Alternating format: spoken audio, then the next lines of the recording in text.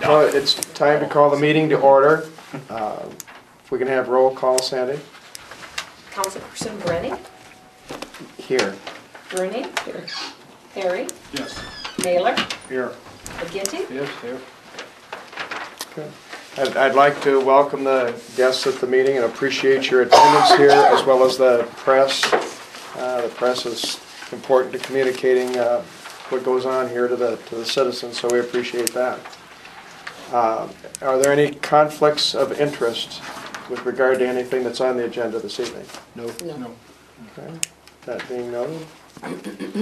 And then we'll consider under item number 3, consent agenda A through I.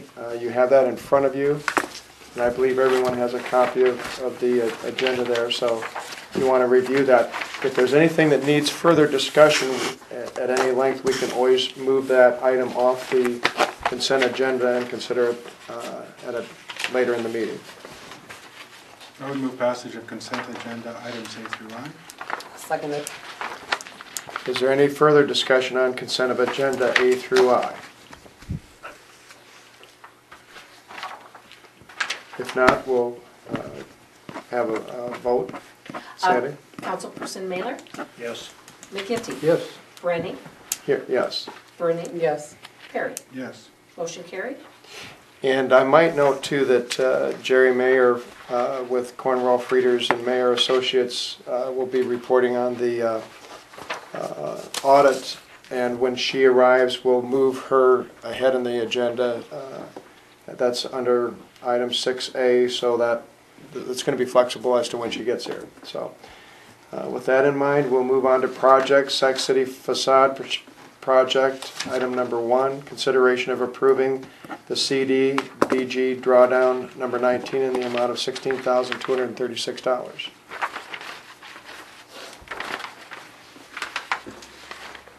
I would move to approve the drawdown number 19 in the amount of $16,236. I'll second. Are there any is there any further discussion, questions? That being the case, there are none, so we'll have a roll call. Sandy? Councilperson Mailer? Yes. McGinty? Yes. Brennan? Yes. Rooney? Yes. Perry? Yes. Motion carried. Item number 2A, consideration of approving Cornerstone Commercial Contractors, Inc.'s bill in the amount of $25,448.62.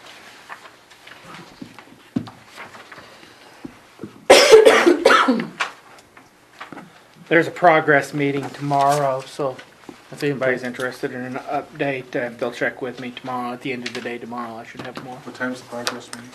It's from 1 to 2 tomorrow at the library, because we have our gas Iowa utility. IUB is doing the gas audit here tomorrow, so we've got that meeting up at the library instead. How's any updates on the facade project as it's... I know they've been working quite a bit at Mooney's, quite a bit of change there. There's, I think they're a little behind on where they wanted to be from a window and door standpoint, but they are making progress at this point. I'm looking for a new timeline from them at our meeting tomorrow. I would move to approve Cornerstone Commercial Contractor Inc.'s bill in the amount of $25,448.62. I'll second.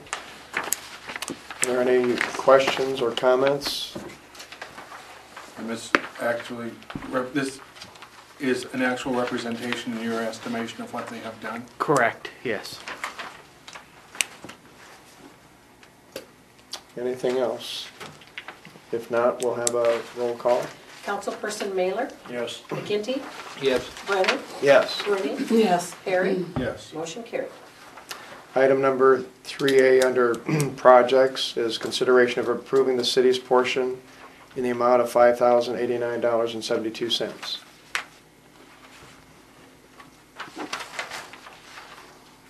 I'll make a motion to approve the city's portion of $5,089.72.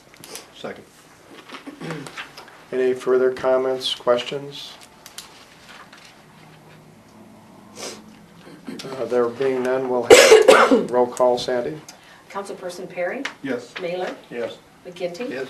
Brenny. Yes. Bruni. Yes. Motion carried.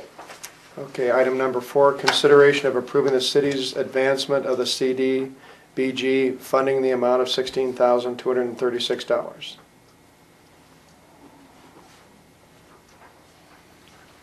This is all part of the schedule as pre-planned to pay, correct? Correct, yeah. I'd make a motion to approve the advance payment of CDBG fund amount of $16,236. I'll second that. Any comments, questions? So we are on schedule then, Adam, with the funding that's coming out. It's coming out the way it's supposed to be. Well, way it's supposed to be is another term. It's taking CDBG, Sandy. What did you figure recently? 2 months. Yeah, almost 8 To get it, weeks. to reimburse us? Yeah, Really? So are we at a point where we need to look at activating them? we're watching it, but right now we haven't needed to. Okay, good. Okay. Any other comments?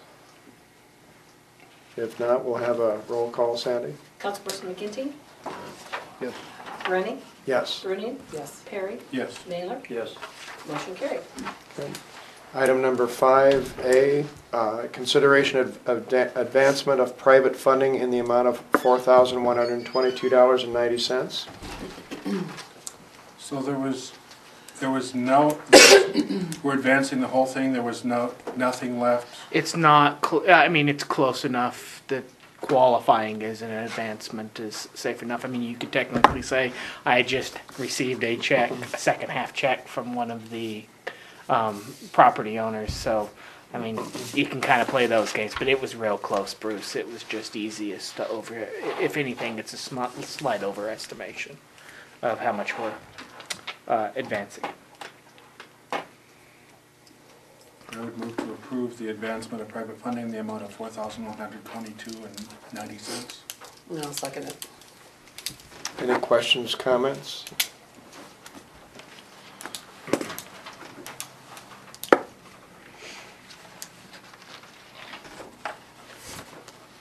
There being none, Sandy, you want to call a roll? Councilperson Bruni. Yes. Perry. Yes. Mailer. Yes. McGinty. Yes. Bruni. Brenny. Yes. I'm like, wait a minute, I just said yes already. Motion carried. Usually Good that's a try. complaint I'm when paying I'm attention. doing the list. Just checking. That's all.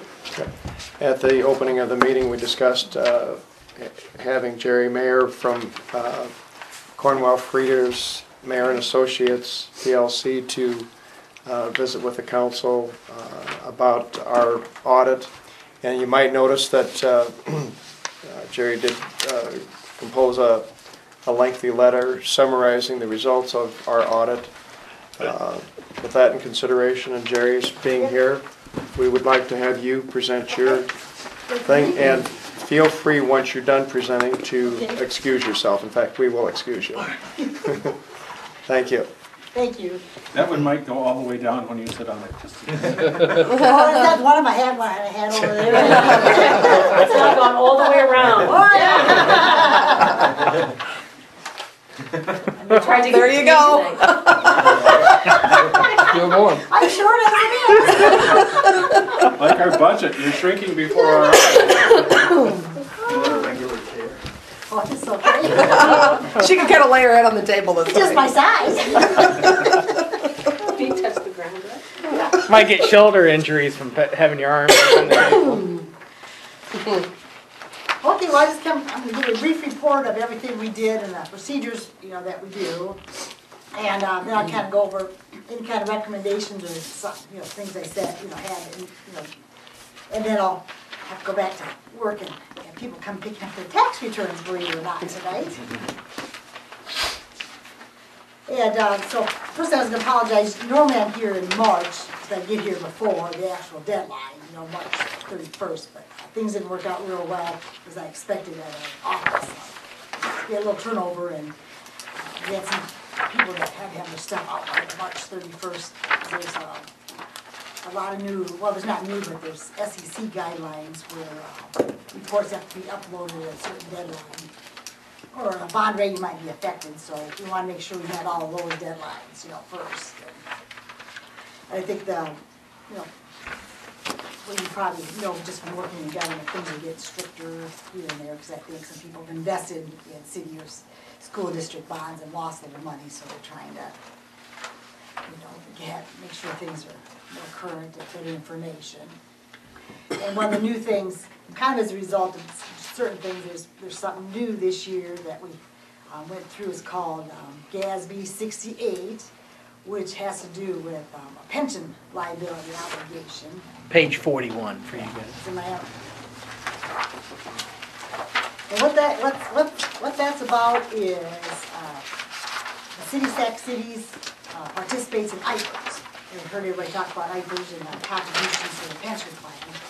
Well, it's a state pension plan that everybody's a member of, all the schools, all the cities, there's some county hospitals, the police have a different part, and so when this GASB, which is Governmental Accounting Standard Board, looked at it, they thought, well, really, everybody should put their share of the liability on your books, because it's not owned by anybody, it's just a joint, consortium. So the state auditor's office worked with the IPERS, and they did their own audit, and they ended up having what they call an unfunded pension liability of about $4 billion, give or take. And so then everybody that's accrual basis has to report their percentage share on your books, but since your cash basis, I don't have to put it as a liability, just disclose it. So there's it kind of shows your liability on page 41. So basically, the city, Sac City shares $478,000 of that liability, and just for information only. Because the state law right now says they can't upgrade the funding. They can, by law, I think it says they can increase it by 1%, either way, but they can't go in and assess you $478,000. Say, here you go. So I think it's just, we have to disclose it because it's a contingency that, that there is some liability there, but they think, IPERS think it's pretty good because they've got 87% of their pension funded for the future. And that's all, by estimate and actuary evaluation. But on your day-to-day operations, it doesn't affect anything, any of your budgeting or anything. So that was something new this year I just wanted to point out. And on that, we came here for, two of us came here for about 3 days, and we went through the records. Early before we came, I put together this annual financial report, from the books, and what that is, that's an annual financial report that's sent to the state. And when I do that, I make sure that your cash, I take the beginning cash plus the receipts less the disbursements equal the ending cash. So that goes through the records, and then not only does it do it in total, but we go by fund. So that's why, sometimes you take into account like the transfers to make sure, when some got transferred, and so all that balanced out, no problems there. And then when we came and did the regular field work, we did some audit procedures we do is, we do outside confirmations with your bank. They'll write a letter to all the bank, the debt, make sure the debt matches their records, the cash in the bank matches, the CDs do. We write to the state of Iowa, make sure all the receipts, they said they gave you matches like the road use, your local option sales tax. We look at your utility bills, and if your ordinance says you can pay $5 per 1,000 gallons, that's what the customers get charged. And then we look at your disbursements, if there's a bill written, if it's supposed to be for police, car repair, it's put in police and not sewer fund. That's in the right category, and it's approved by the council and published in the paper. Because besides just looking at financials and the numbers, we also look at code compliance. Are you doing things in accordance with the Code of Iowa, or a grant agreement? If a grant award says you can only spend, the federal dollars, like your facade grant for certain things, that's what you're spending it on. So it's a little more involved than like a business audit. So just kind of let you know some of the procedures, that we do. We also kind of review all the controls just to see if, there's some controls in place to prevent something from being miscoded or, misappropriated, I guess. And when I get all done, we put together this audit report. So that's in a nutshell. It kind of explains the audit opinion and the procedures in the first couple pages of the report. And then we get all done, we put it in a audit report format. And on page 12 and 13, gives you like the overall view of the city. And that includes all the funds, you know, the gas, the sewer, and then the airport. And you can see the city has $1 million in cash at the end of the year, and it had $1 million at the beginning of the year. So it had like an overall loss of like 48,000. So pretty much that's pretty straight break even. So, and that's kind of the goal, is not to, you know, well, have some cash on hand, but not to overtax anybody. And then it just shows that the reason they have this format is on the left side shows all the disbursements, and then there's some direct income that goes against it. So like if you look under like culture and recreation, the city spent $200,000 on culture and recreation, but then you got some direct charges, and that would be like the pool receipts or library charges, you know, are in that budget category. And there'd be like a few small grants. And then if you go over to page 13, there's a negative $171,000. And the reason the format's like this is that shows that the city's property taxes, local option, it helps support those activities because they're not self-supporting. So, and that's the reason for this, you know, format. So if your tax constituents, or they want to know where their tax dollars are going, that's why this format's, you know, you can say, okay, for every, we're supporting the, you know, police and the fire, we're supporting, you know, the roads, and we're supporting this by this many dollars. Because some people do ask that, and I've worked with some cities, you know, when you talk about the shrinking budgets, where they do a little bit of what I call net budgeting, where you take your, like on the pool's the easiest, because you see you got some receipts and you got some disbursements, and then you got a net figure, and the net lot, I mean, I haven't seen a pool that made money yet, but you take the net loss, and that's the property taxes they're asking for. And so then you try to work with your department heads and say, hey, this is how much money you have that the property taxes will support. So you can spend more money, but you gotta have some more income up on top, you know, because we only got so much, you know, property taxes to go around. So that seems to work pretty well. But that was just some ideas I just kind of threw out there for you here. And then in the front, Adam did this management discussion and analysis. So that's on page 8. And that kind of shows you, like a little breakout of differences from one year to the next. Because the first page here on page 8, that's your governmental funds. And you can see there's like $1.5 million, and last year's 1.7. And the main difference is there's some more transfers. You'll probably pay for some capital projects. And then you can see there's a lot more public works is spent in the year before, because there's some, you know, road projects with that money you got from the state. But it's kind of a nice way to, you know, do a comparison from one year to the next. On page 9 is a little comparison of enterprise funds, you know, water, sewer.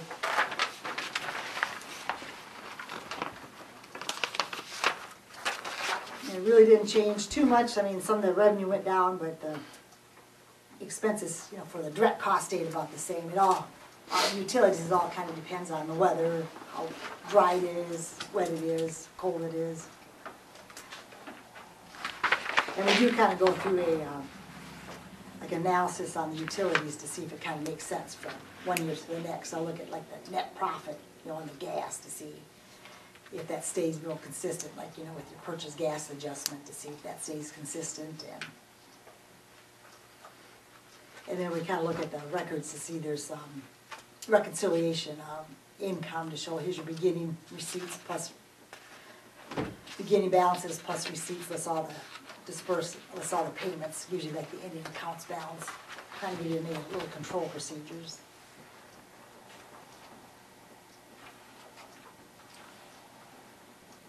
So any questions so far? Okay, then I'll skip ahead down to the back where I had any, what I call comments and recommendations. Page 57. Yep.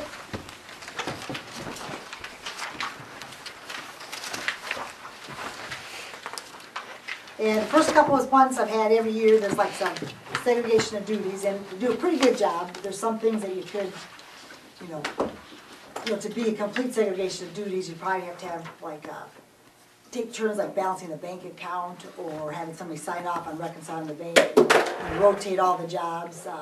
Like if you look at utilities, you know, Dee Dee does most of the utilities because she does the billing and, you know, posts some of the, you know, the majority of the receipts. Other people do too. But you can kind of look, and possibly the council could be involved and, you know, come in and, you know, sign off on bank reconciliations, you know, if you want to. Or, you know, if there's something, I've had one city one time,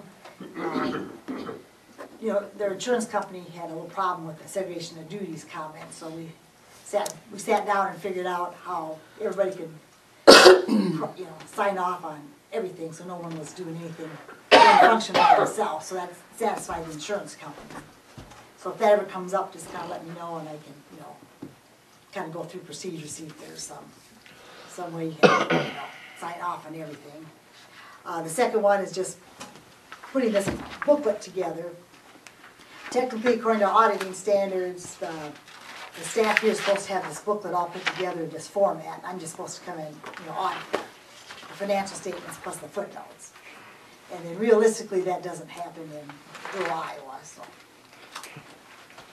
I'm not saying that governing auditing standards are, what I call it, applicable, but they're written for big-sized cities, you know, big-sized entities, and there's no such thing as difference between little and small.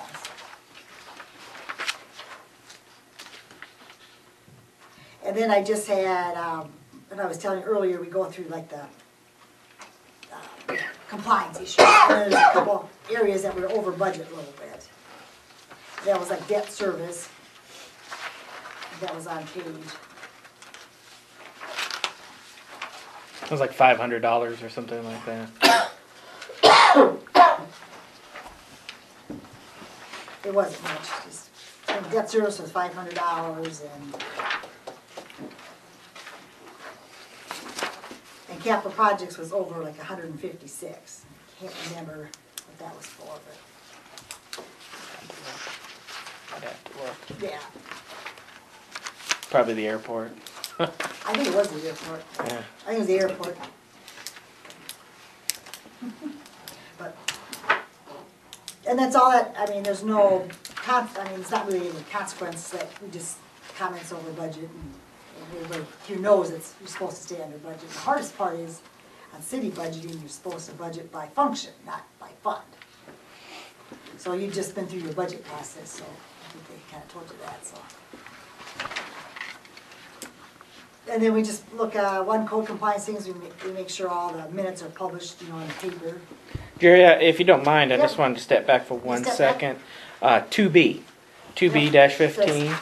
Is, you talked briefly with me about it, but I kind of wanted the council Right, members to that's hear fine. your comment associated with Well, with the non-for-profit Yeah. entities. Would you mind sharing Yep. with them your concern there? Yep, that's the next one on the list here. So I was just looking at this just as a, you know, kind of as a overall thing is that you have some yearly, I call it, you know, allocations to some nonprofits.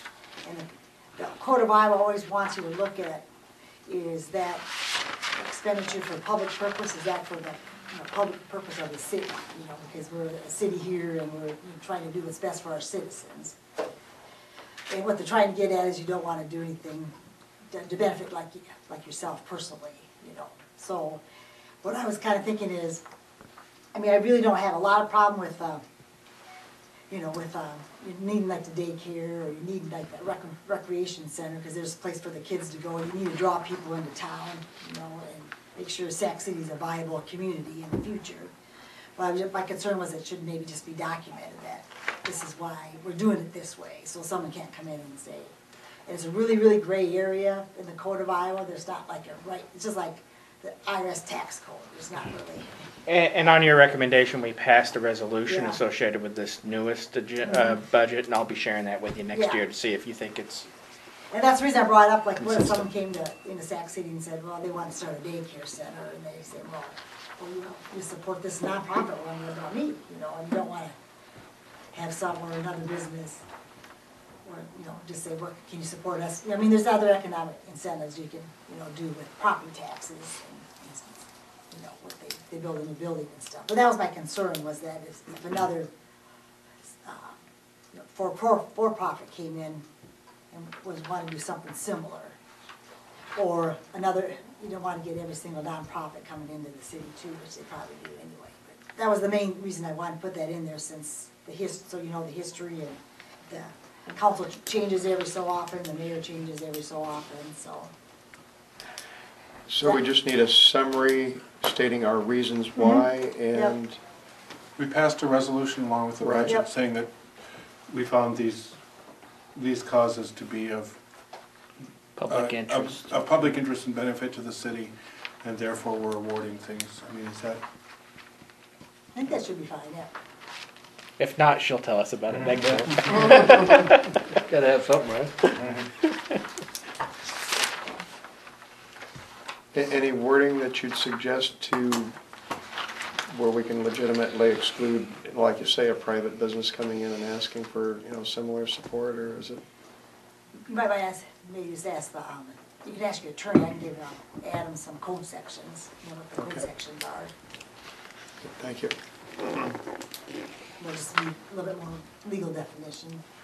Because there have been some cases where they've gone to like, not the Supreme Court, but the, what do they call that, the state? There's an Attorney General's opinion, because they had a retirement parties for someone that's been there for 30 years. I know one of them I've seen in the past is having groups like art councils or things like that give donations to a student going to Germany to study art or something like that, and Right. whether or not that is in the public's interest or if that's a gifting, and you see those type of questions asked. Yeah, once in a while, yeah. Or they even have things where you have a company picnic. You know, I think that's like not in the best interest possibly of the city. Or flowers, you know, like if Adam's wife passed away, you know, we're really not supposed to send him flowers, because that's not in the public interest, even though you think employee morale should be. But they've been, been gone in the Attorney General for stuff like that, so I thought, just to protect yourself, it'd be nice to have something. Okay.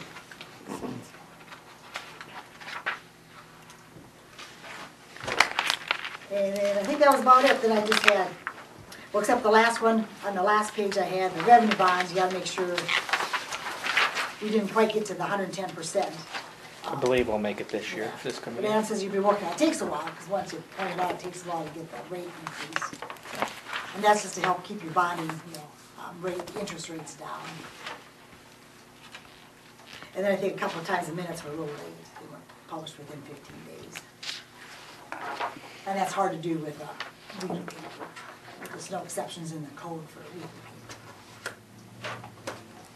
Like I said, some things aren't written for smaller places.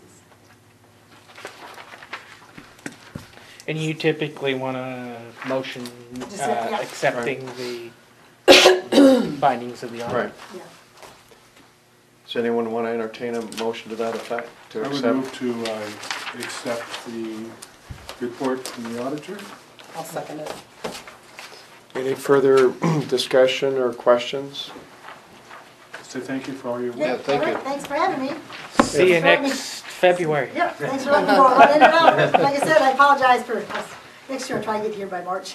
But we did get it to the state on time, so we met that deadline. So Just to be official, we'll have a vote. yeah, Councilperson Mailer, Yes. McGinty, Yes. Brandy, Yes, Bruning, Yes. Terry. Yes. Motion carried. good. Thank you very much. Yeah, Brenny, It does create some confusion. does. We answer Sandy either does a one. good job of enunciating her words. That was me. They criticize me when I have to do it sometimes. Oh no, I forgot the book. Yeah, I got a little trouble. She was gone that day, so I snuck her annual ledger back with me so I could do my footnotes. And I was supposed to bring it today. I'll UPS it. But don't feel bad, Jerry, Hey, because maybe Bruce You can know, bring it. I work at Grace Lutheran Church in Fort Dodge. Oh yeah, I forgot about that. Joan, send You know it, Joan, right? Yeah. yeah, send it with Joan, she'll be at a youth group tomorrow night. Yeah, she'll be youth group tomorrow night. Send it Yeah. with Joan and I can bring it back on Thursday. Okay. don't feel bad. The airport documents or files sit over here for a month because I thought they were left here by the Community Foundation organization. And so I just left it in here for them to pick up, and a month later I finally opened it up and saw it was the airport stuff, and so I contacted the airport. Hey, you might want to come get your stuff, it's been sitting here a month. Yeah, now if you send that with Joan, or just drop it Yeah, I'll off, send that with Joan, yeah. or just drop it off at the church, I'll get it. Oh, yeah, she has, I know she has youth group. Yeah. Okay, sorry. No, that's all right. Good, thank We'll you. get there. Okay, thanks. Thanks, Jerry. Okay, That's thank you. it. Have a So, good year. Sun's out, it'll be nice today. so we'll move on to item number 5, citizens' opportunity to address the council on items not on the agenda. And please state your name and there's a 3-minute limit for. John Min is my name. I wasn't here for the meeting, this should have been brought up, but last meeting he get voted to take some city money to help tear some of these houses down.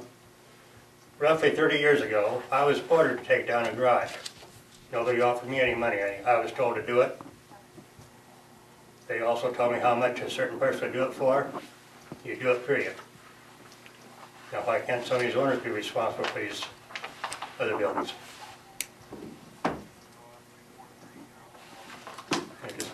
Well, I think the majority of them, John, are not, That's beside, I wasn't asked if I had the money neither.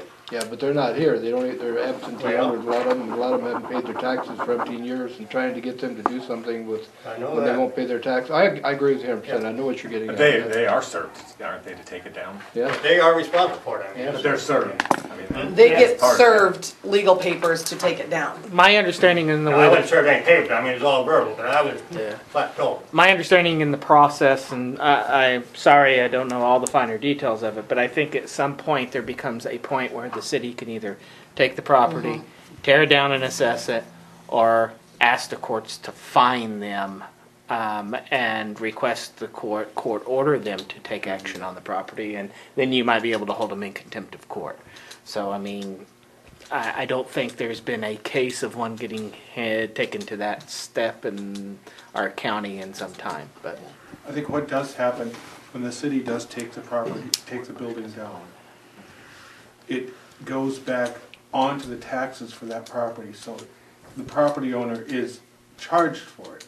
Now, whether they pay, Yeah, I understand that, yeah. whether they pay for it or not, I mean, it's, and we're really glad that we have citizens like you who were willing to comply with take the building down.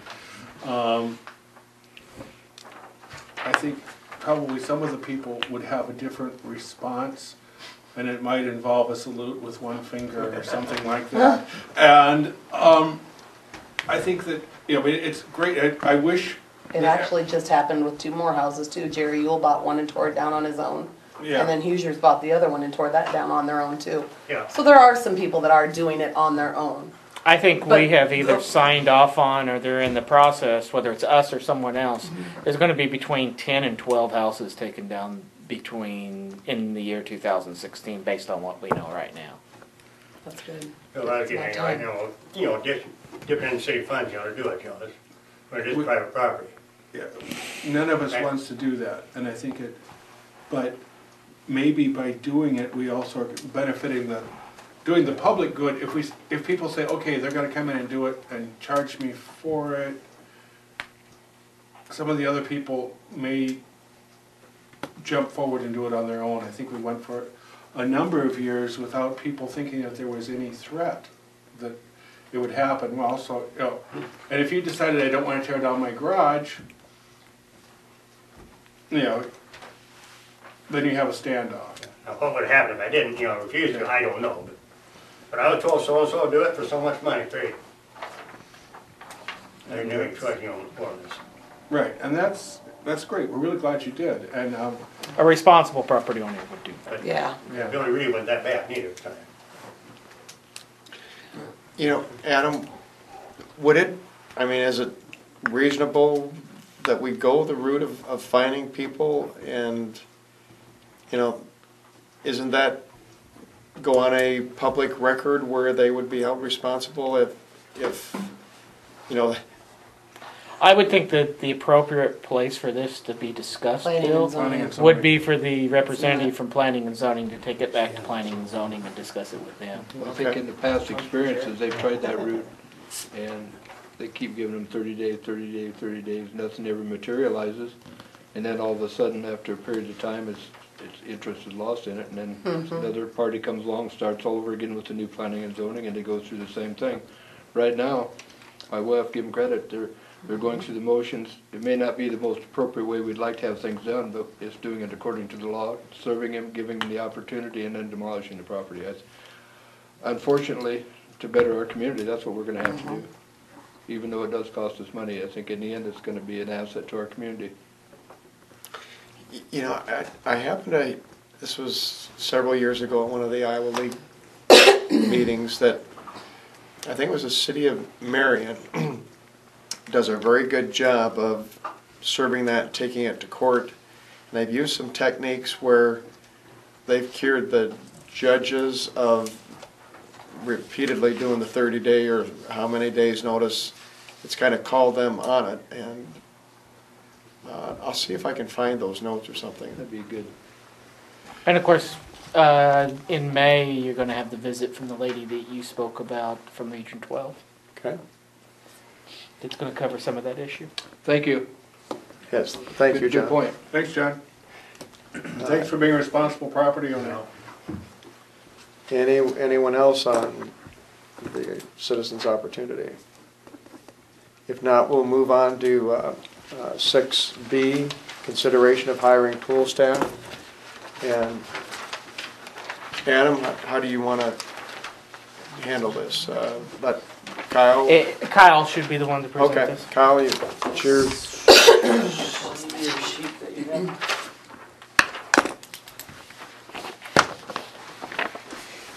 Okay, I know we had. You guys rigged this chair? Yeah. Alright, I'm surprised you didn't put a buzzer in there. So. That way you don't take so long. Yeah, we're done with you. 3 X's. Feel good.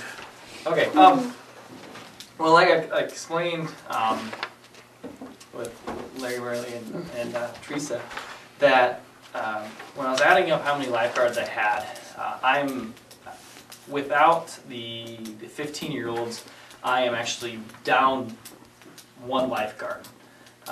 With that said, last year the lifeguards even got overworked, and that's what started the whole people getting called in and working over 40 hours and so on and so forth. Even though it didn't apply to the 19 and 18-year-olds, those are the ones we got called in on, and they focused on our 15-year-olds. With the rule that they can't work more than 4 hours with a half-hour break. It's 9 o'clock, not 7 o'clock. They can't work past 9. Once it's Memorial Day, I think that's when that starts. Yeah, there's changes at different points in the season. Yeah, it changes to 9 o'clock past Memorial Day.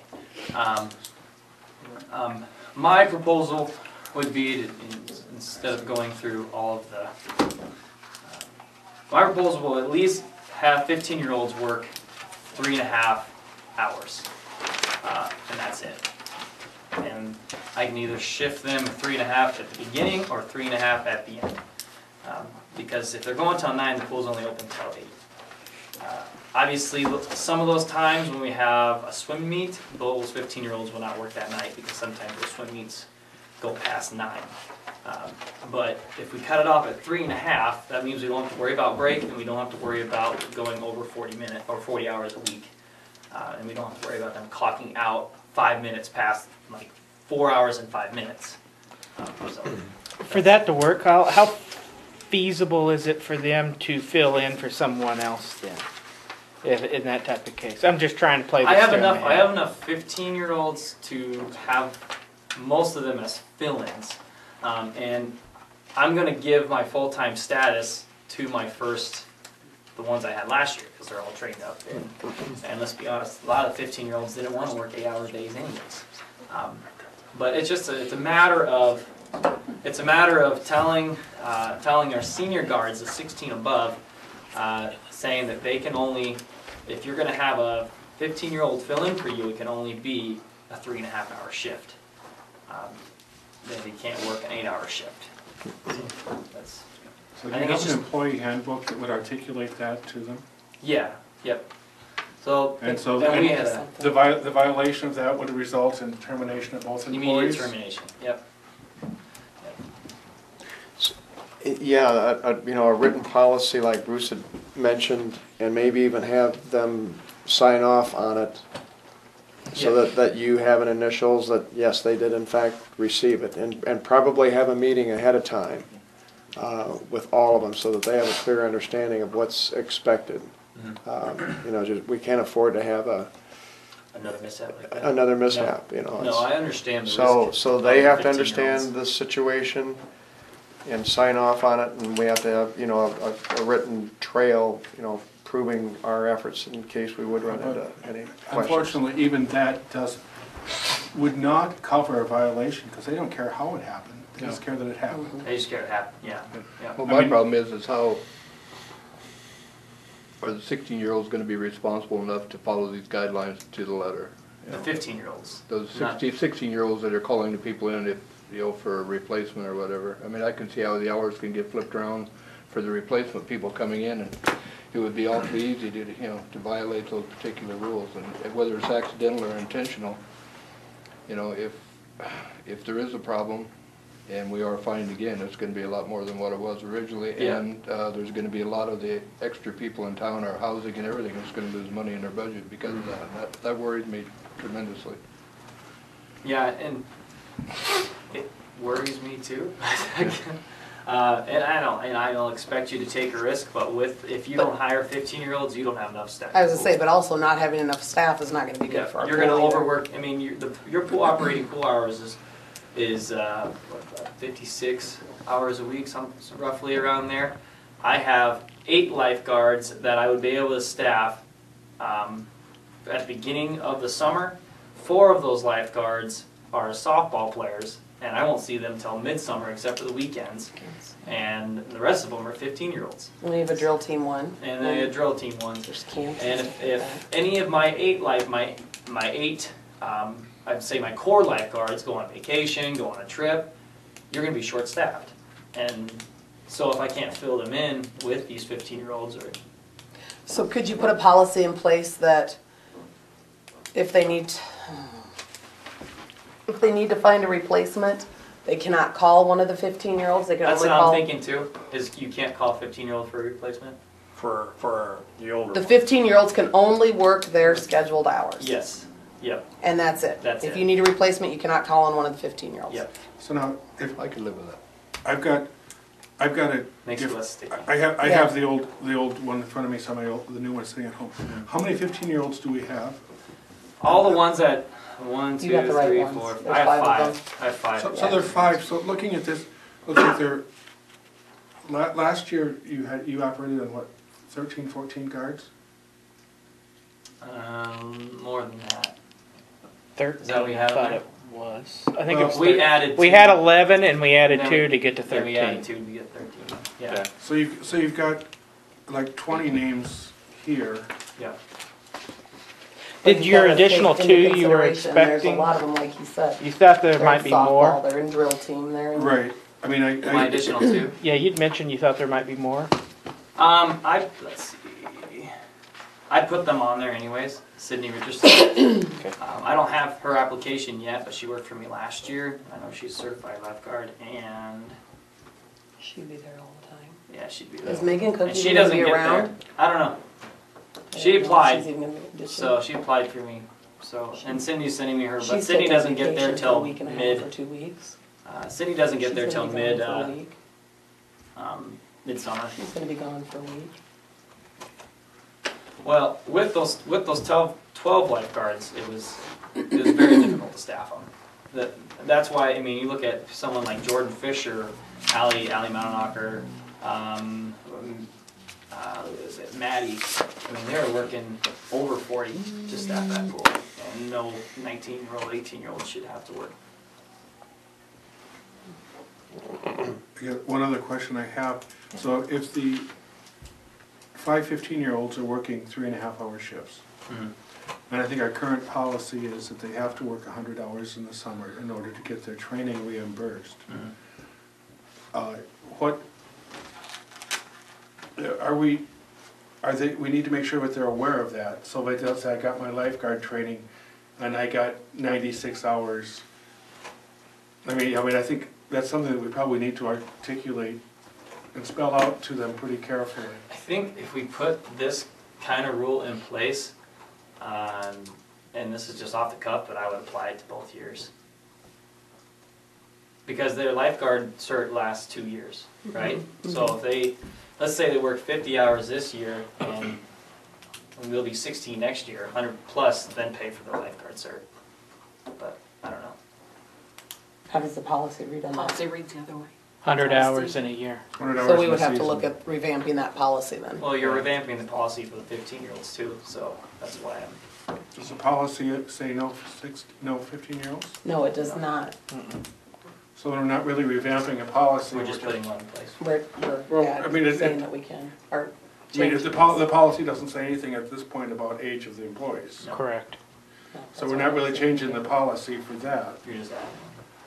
We're not, there's no policy that's being changed. I mean, it's a hiring process. It's a legal hire to hire a 15-year-old. Yeah. It just happens that there are more stringent Rules. requirements that we have to abide by for them. Yeah. They're bound, and just so maybe make sure everybody knows, they are required to have a break for so many hours worked in a day. They are, there are limits at different points in the season on how many hours a week they can work, how late they can work, and how many hours in a day they can work. And that varies depending on what point in the season you're at. It's Memorial Day to Labor Day. Correct. They can work till 8. They can work till 9. 9. That's your 15-year-old. That's my 15-year-olds. Have you ever come across this where, say if your 18-year-olds needed a day off and they couldn't get one of their own age to fill in, splitting their shift with two 15-year-olds? Well, if that's put in place, they wouldn't be able to do that. Yeah, well, like Teresa said, they just worked their, Yeah. yeah. I mean, that's gonna, Or like what happened last year, we Save a just lot of have to, hassle. we would just I have to had- close like the slides. I had Something that like question that, so. before you come up with that, and pretty well answered my idea. I mean, I think that would probably be the, Simple. How long on most Simplest, days do yeah. you operate with 8 guards? 4 to 5 hours. 1 to 5. So after 5, you start After gradually 5, I reducing below Start 8 hours. taking them because Or that's lunch, 8 that's guards. supper time. That pool's, I mean, you're talking 10 to 15 people past the time of 6:30, and then it's like 1 to 2 until 8. So then I only have 2 guards there just to be there. So. And then granted, if there's like extra cleaning or training we can do, we'll keep them.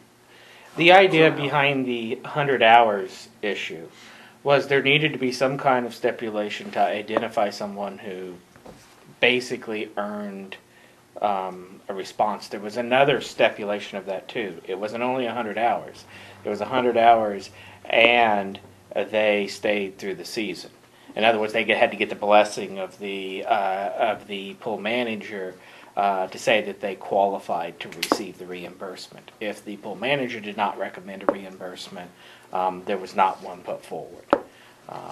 there's no law saying we have to reimburse. No. No.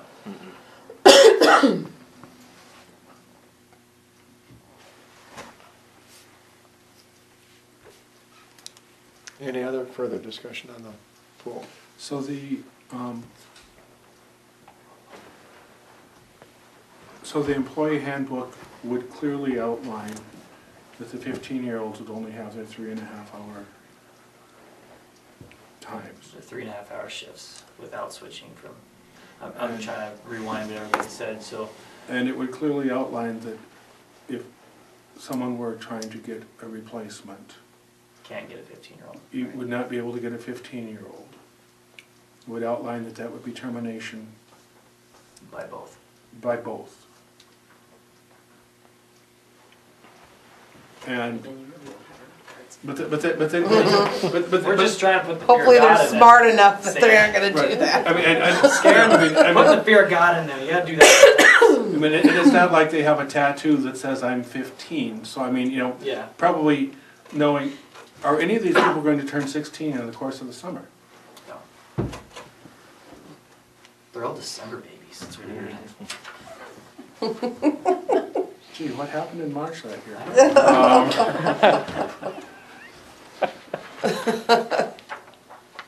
Hannah Mulderman's not coming. No. I tried harassing her and scaring her. Giving her money, she didn't go for it. I even got her friends in on it. I do have another question. I noticed on here you have Allie Madernock put in at 4 hours at $8.75, but for instance you have Sydney in here with 5 years of service at $8.50. Can you kind of address what the discrepancy there is? With Madison, Megan, and Sydney, those were not at our Field one. pool. That's why I gave Allie a little higher, because those are all our pool. So I kind of gave a little more seniority since she's worked our pool that many years. I don't know if it was right or wrong, but I just wanted it clarified. yeah.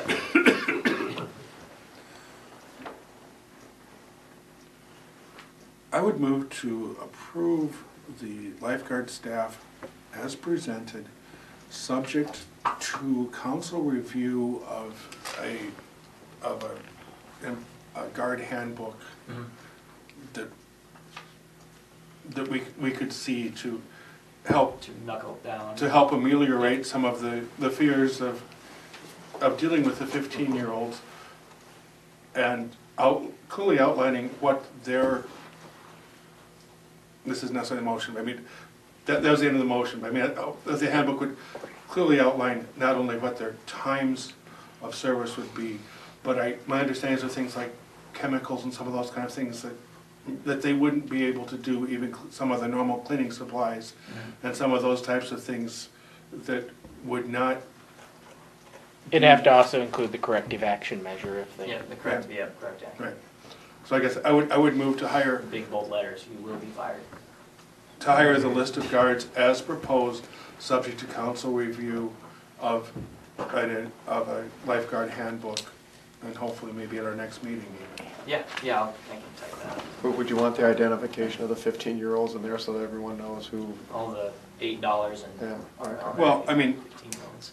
I I think, mean, so that the other guards but know. Are you but talking names listed? I think the handbook itself probably shouldn't include names. I think they know who they are. But I think All you of can the do kids it. know each other. But you can do it. They know who's what age. But I think that a handbook would be one that would be a policy that you shouldn't have to rewrite it totally every year for No. that. So I mean, you could put an addendum to it saying, yeah, these are the 15-year-olds for your information. No, this is Firebait or whatever, but I mean, you know. Okay. So we have a motion on the floor, is there a second? I'll second it. Any further discussion? Sandy, you want to call a roll? Councilperson Mailer, Yes. McGinty, No, Brennan, Yes. Brennan, Yes. Perry. Yes. Motion carried. So that, they can't really, because it is subject to our review, they can't really be notified they're hired until we review Until them. we review it. Yeah, I didn't know if it was possible to send that type of recommendation with the letter that you send 15-year-olds. Well, I mean, I guess what I'm saying is, they are hired subject to our review of that, Yeah. so they are not hired yet. Yes, yep. no So they letters- won't be hired no until letters the will be next sent. council meeting, No, So yes. nothing will be sent until Until we next have council. reviewed. when you bring your handbook. Till we've reviewed the handbook. Nothing will be sent to anybody as hired. Okay, got it. the list, the hiring of the list was subject to that. Okay, we'll move on to item number 6C, consideration of hiring temporary full-time laborer one. Adam, if you want to address that? Sure, I'd be happy to. We received applications from people who had previously done it, which gives us a great opportunity. We don't have to retrain individuals. So with that in consideration, I would recommend that we offer the positions to Cameron Marcheski and Tanner Crabb. Cameron worked for us for 2 summers, I think, but did not do it last year, and Tanner worked for us last year. And they're good workers too. Yes, Very good. that'd be at $9 an hour. Sorry. I'll make a motion that we approve Tanner and Cameron. I'll second. Any further discussion? And we have budgeted for 2. Correct. Yes, that's what we had previously. And with the start, do we need to do anything about a start time, or are you going to try and stagger them so we have them? I would rather leave that a little bit open so that I can work with them on their college schedules. Because I And know that there's a limit in hours and quarters and stuff, but Yeah. I mean, you know. yeah, I'll be monitoring that and taking care of that. Okay. Anything else? Sandy, you want to have a roll call? Councilperson Perry? Yes. Mailer? Yes. McGinty? Yes. Brennan? Yes. Rooney? Yes. Motion carried. And we'll move on to item 6D, the second reading of ordinance number 2016-275, entitled an ordinance amending the Code of Ordinances pertaining to Chapter 75, all-terrain vehicles and snowmobiles.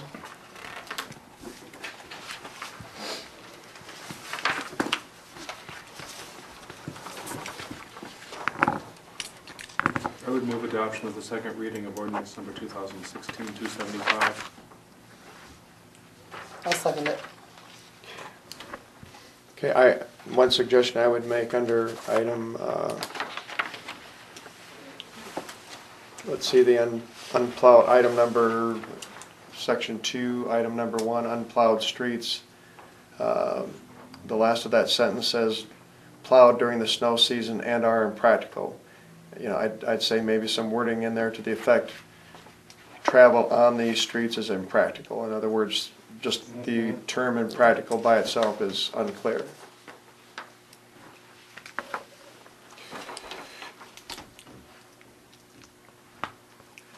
Okay, anything else?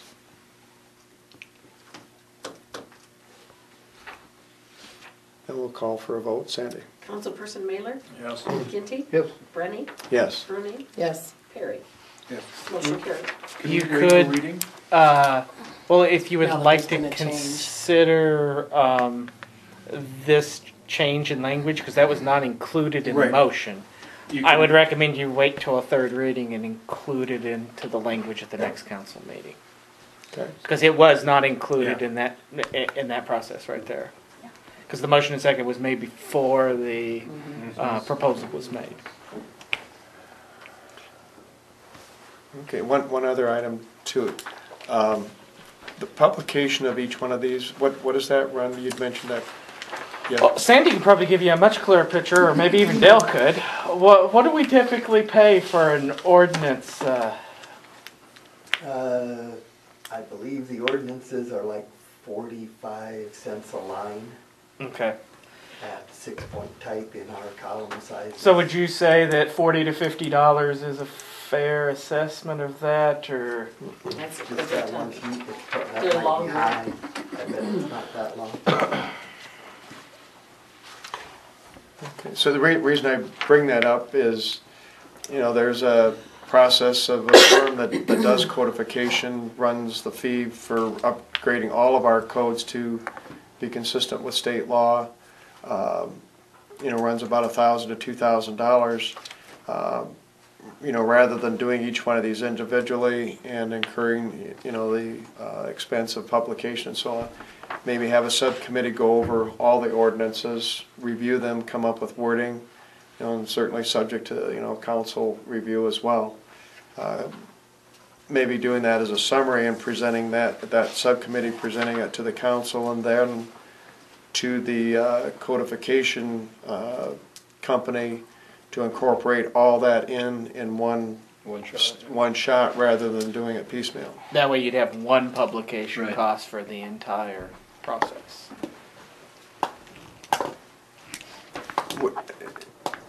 Just, It as far doesn't as have this, to go in local papers, it just has to be publicized, or what? No, I mean, it has to, but what they do in those type of cases is they do a publication that says, you know, the city is updating their code book. The code book is open for display. They don't actually list out every ordinance. So you'd have that in the paper, and that's Yes, it? and that's it. And Saving then a lot of money. save us a lot of money. I mean, you pay for the codification, but the advantage of the codification is you make sure that it's consistent with state code. The weakness of the codification process is that they, you know, if you have little things like some of the stuff we've been changing here, you know, they're not going to change Highway 20 to read Main Street. Those are the type of things that you have to deal with on a local level. And so if you would incorporate that in with their changes, you could accomplish both at the same time and only end up paying for one publication cost, one codification cost, and get all of that work done at one time. if we were to develop a subcommittee, is there any committee within the council that would be most appropriate to if we did that? Not really. Right, okay. Not off the top of my head. I can't think of a committee. Can you, Sandy, think of a committee that it No, would 'cause, fall I mean, obviously it would break down, because, you know, you've got ordinances that directly affect like utilities, and then it would go with individual people that are in head of each utility, so you'd really have to break it up. Sure. I'm not saying you couldn't maybe break the ordinance up and have different people look at different sections. Perhaps But- establish a committee to look at it, and they could in turn say, all right, so in the area of the police, let the police committee look at that and talk about it with the police people. I mean, but establish an oversight committee that's that's gonna be pretty good at taking notes, figuring out what is there, and I would say, you know, like you say, an oversight committee, but probably that oversight committee to go through each one, rather than, let's say, having another committee go over Right. with the police, you know, that. I guess that And I would say that that would the delay the focus of the group would not be code compliance, because that's the purpose of the Iowa codification. They're going to make sure you're code compliant. It would be more on the Main Street, it would be more on The wording, the verbiage? yeah, If different yours would wanna verbiages. be more detailed than what the state would be. I mean, you know, you wanna possibly make it even stricter than what the yeah, code would be. That would be something. that would be a money saving thing. That would be a good thing to do. Yeah. Anyone want to volunteer to serve on the committee? Or are we, let me ask this, are we in agreement of setting up a subcommittee for this purpose? Yeah, I believe so. Anyone willing to serve on the committee? I would. Yeah. Anyone else? Please not a We should subcommittee of probably one. have two. Please not a subcommittee of one. Although, Not enough committees. If we could get three, I would be number two, but that way they have an alternate. So you said yes? If the third person, I would do that, if we have three people on the committee. we can't do three. Well, Tom and Scott could make 3. Okay. That's what he gets for not being here. I All know, I'm gonna that's say. just wrong, isn't it? Or Adam. There either way. Or Adam could be a third member of the committee. I mean, Actually get If to you have vote three in the councilmen, committee, you have that would be councilpeople, scary. you have a quorum. Now, come on. I already wrote down Scott's name, I'd hate to have to replace it. No, that's good. So, Okay, I'll do it for you. well, let's leave it. Should we ask Scott, or is anyone else? Well, we had a volunteer. Well, actually, neither Scott nor I count as quorum, No. Yeah, so no. Right. But you so can. it could be Either one of it could them. be a four- we can both be on there. It could be a 4-person committee with Scott and Adam and Tom and me. Yep. There you go. That sounds good. Let's do it. Yep. That works. And if Scott's not willing to do that, we'll reapproach the council. There you go. Does that sound good? Yep. So are you making that appointment then as Mayor Pro Tem? Pending the acceptance of the mayor. That's up to, I'll let that be his call, and if he does not want to do it, then let's have him bring it back to the council. So I really don't like to make appointments of somebody who is not here to defend themselves, or him or herself, I should say. So Scott will have to voluntarily go, okay? All right. It's not the way I'll tell it. Yeah. Okay, we'll move on to item 6E, the second reading of ordinance number 2016-276, entitled an ordinance adding a stop sign at the corner of South 13th and Lee Streets. Any discussion on that? Has there been any input on this at all from the public? No.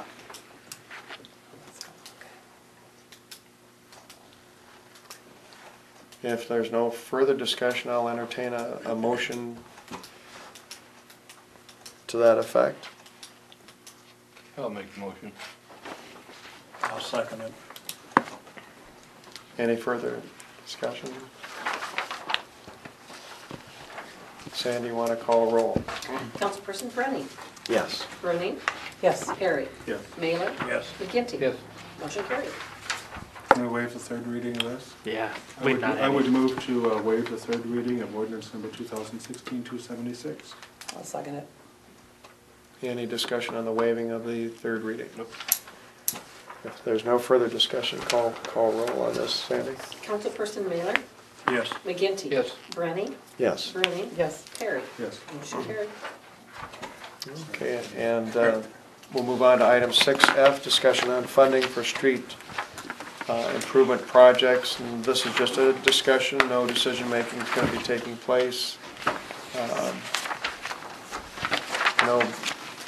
Bruce, you had come up with a summary of that. How do you want to handle it? Do you want to make any comments, or should I turn it over to? Let him jump right in. Okay, Okay, Bruce. so in your packets, there's a street financing discussion. And first of all, just if you turn to the third page of it, thankfully I play piano a little more accurately than I type. Looking at the third bullet point, I thought it should read 1,250 instead of 1,350 at the second line from the bottom. 1250. It's on page 3. The third page should read 1,250 instead of 1,350. I really can do math better than that. So what this is kind of a summary of what we have in front of us, which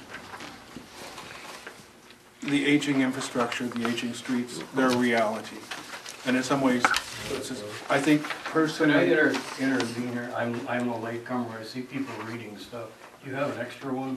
I believe there was sitting over there in the. This is just the agenda. I might have one, maybe. You can borrow. I will. I'll move down here. That's Sorry, I made a few extras. I don't know when they went. I think, and I only got one, so. bearing in mind that whatever we do probably is never going to please everybody, I just tried to outline a little bit of what's here. Historically, we've had special assessments, we've had general obligation bonds, we've had farmers getting tax credits for coming in and working on the streets with their horses and their plows. And so the first paragraph is just a little bit of a summary of that. But it seems to me that we have three major questions in front of us. The first is whether we want to use any form of special assessment or go pretty much straight with general obligation bonds. And that's number one on that page. And then secondly, if special assessments are used, do we want to use this as a percentage to the owners of the cost of the project, or cap it as a percentage of the valuation of their property? There's a state mandate that we can't go over 25% of the assessed value of the property, not taxable, the assessed. So if you have a $100,000 home assessed, you cannot have an assessment more than $25,000. Unless, looking at number 3, items of direct benefit to you, which would include things like if you get a new sewer line, if you have a driveway put in, those can be assessed directly to the property owner, and that has no bearing on the 25% cap. Now, there would be some instances with some homes where you might have a higher assessment than actually what the home was worth. But those are kind of the three areas we need to look at. If we look at the second page, there's some advantages and disadvantages to each one. I tried to outline them. Sometimes, what may be an advantage to one person is a disadvantage to another person. The general obligation bond fund may be the most palatable for the community. It's easier to administer and it adds no really additional cost to the total project because assessment does, there is some other cost involved with it. It's virtually litigation proof and aligns with the method that many of the areas cities do use for there, and I think probably most of the cities in the county use that. But disadvantage, it uses more of the city's bonding capacity. It may take longer to pay for a project. There's a greater tax increase for everybody in the community. It may limit the use of special assessments for future projects, and tax-exempt organizations pay nothing for it because they don't pay taxes. The project-based special assessment will spread the cost of the project more equally among property owners, and it's perceived as being more equitable, allows for more frequent projects than simply relying on GO bonds. It uses less of the city's bonding capacity, preserves special assessments, and projects can be paid off a bit faster than using general obligation bonds. Disadvantage, it may pose a greater hardship on some property owners who are less able to afford it. I think I put that in there, particularly if you're talking about percentage of the project spread out. If you have a $30,000 home, maybe the people don't have quite the income. It may not be quite as equitable that way. Unimproved, underimproved properties will still pay less than what would be there because we can't go over the 25% in any case. Properties of lower assessment would have greater difficulty recovering the assessment if they were to sell it. It's hard. If you've got a $30,000 home, it's probably harder to justify that you have a 25% increase by getting a new street in front of your home. Assessments are subject to court litigation and review. It could negatively impact the tax-exempt organizations. If you have a church that has a $20,000 assessment, that might be a real major hardship for them to do that. And it maybe isn't politically the most popular choice. I'm not saying that we have to go on what's popular. I'm just laying some stuff out. The property-based assessments may bring in more money than the special assessments if we're going just on the basis of the property. It'd be easier to justify recovery and cost of resale, allows for more frequent projects, basically the same advantages as the rest of it. One of the disadvantages, it may penalize people who have actually improved their projects, their homes. So I put in $100,000 in my house, why should I have to pay more for the street than the person next to me? It may be perceived as being inequitable. Unimproved properties pay very little, but basically this is the same thing that would happen either case because of the 25% state cap.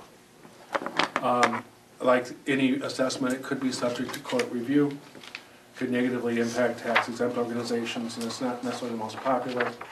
The numbers of interest, if we go to the next page, basically any special assessment that brings in less than $100,000, we might as well forget it. Because that's, it kind of takes about that amount of money to get, to determine it, to administer it. The last street project that failed had about $800,000 of assessment dollars that were built into it at the 25% level. If special assessments are based solely on property values, based on the current property tax rates that we have right now, which is $38,515 per thousand, and that includes all the countywide taxes. Each 1% of property value that we would base this on. So what I'm saying is if we had a $100,000 house, you would have $1,000 that you would contribute to an assessment. That actually will increase the property taxes about 5% for 10 years if you're looking at a 10-year repayment back for that. And that's pretty constant. That is totally constant. So if your property taxes were $1,000 a year, with just the assessment, it would be $1,250 a year. The $2,000 a year would be $2,500 a year. That's just. And that did not figure any interest into there because the last proposal did have people paying interest if they spread their assessment over the 10-year period. The project percentage based on the tax percentage of the project would have this is kind of a similar thing. Kind of as a point of information. For every $100,000 of general obligation bond that the city assumes, bearing in mind that the projects would include perhaps some utility dollars that would be there, because if we're redoing sewers, if we're redoing gas, water, some of those would come not so much out of a GO bond, but they would come through a different source. They would come through the utilities. Based at a 3.5% interest rate, a 10-year payback, and I think that's maybe a little overreaching in the interest rate. I see that Fort Dodge just got a 1.17 interest rate. So but $28 a thousand would be the increase for every $100,000 of bonding. So if you bond for $1 million, it would be $2.80 a thousand. That would be the increase to every property owner in the community. And if you're looking at assessments, and that the people who are assessed would have their increase in taxes to pay back the general obligation bonds and the assessment. So, I mean, They're getting double whammy. They're getting double whammy. I'm not saying anything. I'm just throwing out. I don't even know where I sit on this for sure. The Flint formula, which I know last time was something that people didn't even want to hear about, but it is the only really method that has been used in court and held up to determine percentage of value for the project. And it's basically based on the amount of frontage you have toward the property and how far you are away from it. It's a logarithmic function that, so example where I live, part of my property is within half a block of 9th Street. So I was being assessed for what was happening on 9th Street, but it wasn't a whole lot of money because I'm quite a ways away from there. Now, 8th Street was one of those there, and I abut it, so that was a heftier assessment because I was closer to it. But any assessment, we would have to determine what the potential value is for that particular property to do it, because you can't assess more than what the perceived value is. I mean, we could say we're going to assess 25% of the property's value, but if that doesn't have that benefit, we can't do it anyway. All we're setting is a maximum. And based on the last proposed project, a property-based assessment, which I believe that one was, of 3 to 4% would be needed to meet the 100,000 minimum threshold. And finally, I mean, it's kind of a point of interest, a street project, if we're bonding, we could recover some in the general fund by repaying some of the engineering fees that were done last time that would still be applicable. And then there's one sentence on here that I just didn't get to read it as I went to the next page. The last page is just kind of a flow chart. My brain operates maybe differently than other people's, but it kind of lists what our questions are. Will we use special assessments? If no, we're kind of done.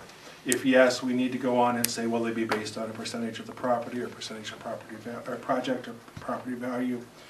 And they're kind of outlined there. And then finally at the bottom, will the items of direct benefit to the property owners be assessed to the property, sidewalks, utilities, driveway, etc. It seems that before we can really mount a street project, those maybe seem to be the questions that we need to address. And I tried to present just a packet of kind of information without saying, I support this, I don't support this, whatever's there.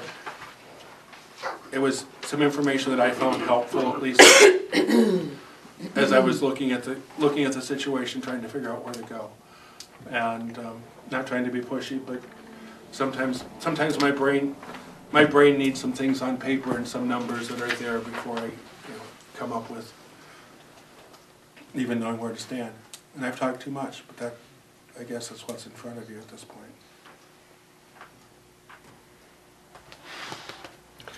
I think too, we have to look at, what project are we going to approach? Are we going to try the same, project as we did the last time? Personally, I think if we're going to redo a street, we need to address the infrastructure underneath it, such as the, sewers and so on. Just addressing the surface what's up above really doesn't address the overall problem. In fact, some of our backup in our sewers in the 9th Street, area, were as a result of some of the infrastructure underneath, the ground there. So that's a consideration. Another thing we should look at too, is the 9th Street, or the North 5th Street Bridge across the Raccoon River.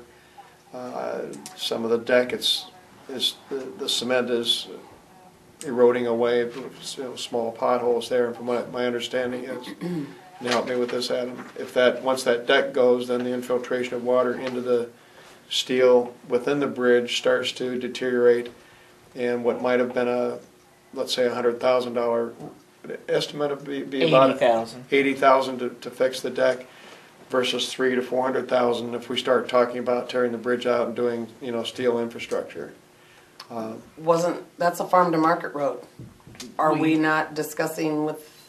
Yes. In fact, one of the things I was going to make a comment to kind of adding to Bill's statements is that 2 locations that I think the Street and Alley Committee, it's kind of sitting and hold to be a part of this discussion once the financing arm is put into place, will be the inclusion of South 5th Street and the North 5th Street Bridge as potential also add-ins to a planned project. Whether that means we're taking other things out, putting that in, I can't. That's for the committee to decide.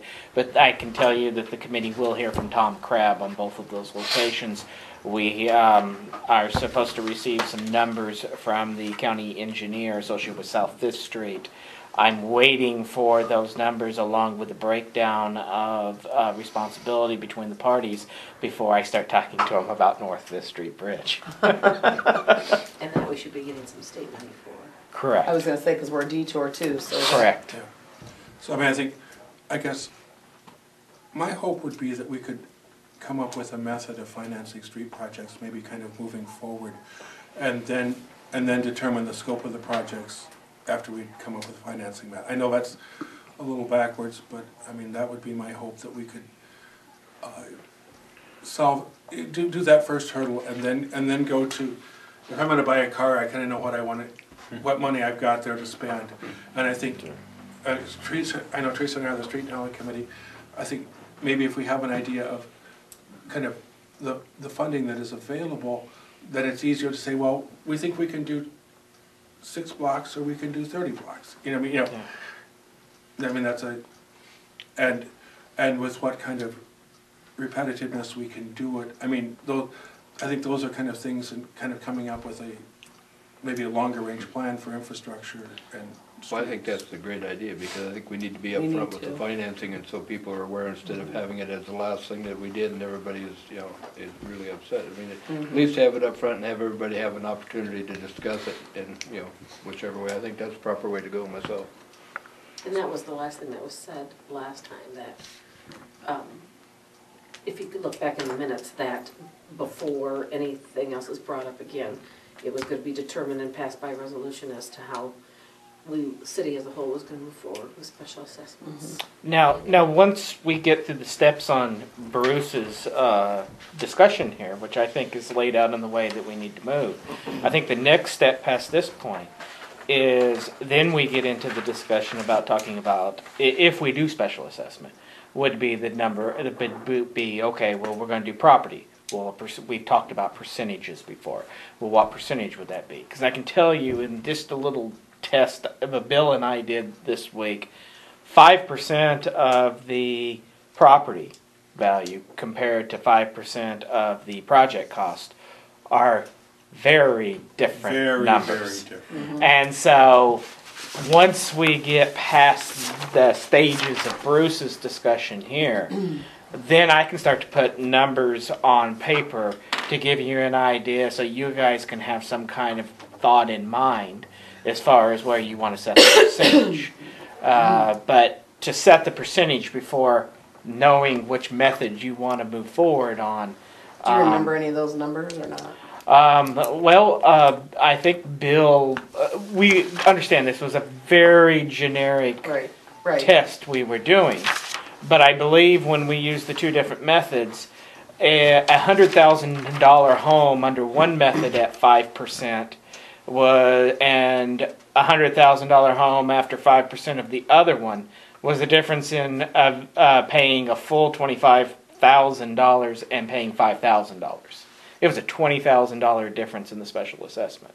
That's how big was that not the case, Right, Bill? it was when we on a $100,000 home under the, let's see, the project limited to 5% of the project was let's see, that was the 5,000, or no, that was the 25,000 one. Versus the, based on 5% of the assessed value, then the lower cost $100,000 home paid $5,000. On the other hand, a very highly $1 million home. $1 million home would, on the one hand, pay let's see, I think it was $250,000 either way. right. I don't think it made was gonna- a bit of difference. Well, but Yeah. bearing in mind that we have to go back and use the Flint method or something to And- demonstrate what. And there's an assumption built into this about the Flint method. I mean, that's why I really want to preface this by saying we have so many moving pieces right now, it's hard to do a model like this. But if we can kind of shore down the issues on Bruce's sheet here, it gets a lot easier for me to hammer down some of the variables so you know. I can tell you just based upon the variables we ran, I'd rather pay 10% of my value than 5% of the project cost. You know, it's less. It's a higher percent, but it's less money when you pan it all out. And that, I mean, I guess, but I mean, we can't assess more than what the determined value of the project would be through the Flint method, somebody else.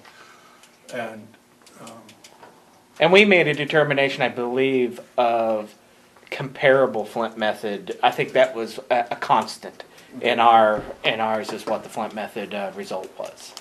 But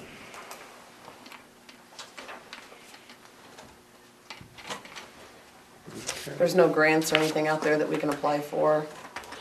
what we would likely have better luck with, Teresa, when it comes to street projects, I mean, RISE grants are the things that always come up, but this isn't going to qualify for a RISE grant. A RISE grant is for job development, and you have to have proven jobs against it in order to qualify. I mean, you're not going to be able to sell this. That's usually only allowed in the terms of, we're building a new business. It's going to create 10 more jobs. You're going to build a road to supply to this business, and you get a RISE grant for that road. The state will come in and help you with a RISE grant. So, for example, if we were to do a road to the industrial park. Yes. Right. Yeah. Yeah. And I think Lakeview, for instance, got a RISE grant associated with the building of the hotel because it created so many jobs. Just to give you an example. Probably the more likely route for us to be able to entertain will be controlling the interest rates, because when we started the discussion back in 2012, the expectation of the interest rate, if I remember right, and Sandy, correct me if I'm wrong, we were thinking like 5.5%. And I don't think there's any question today we could do better than the 5.5%.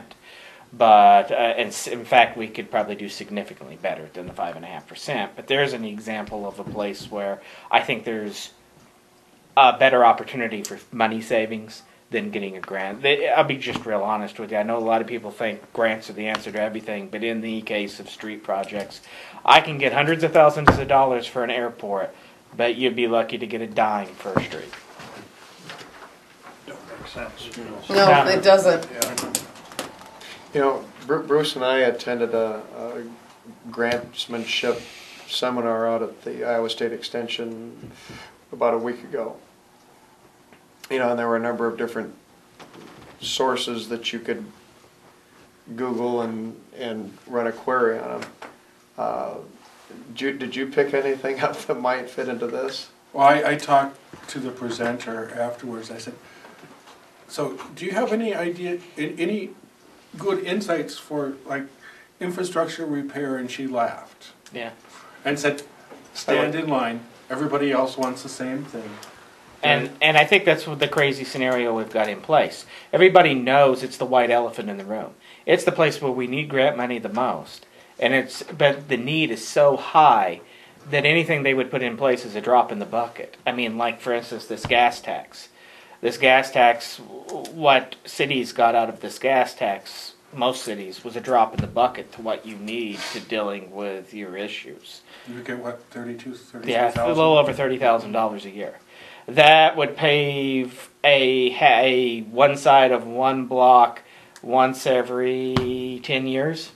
I mean, it's if you didn't spend it on anything else. I mean, it's just it doesn't do anything.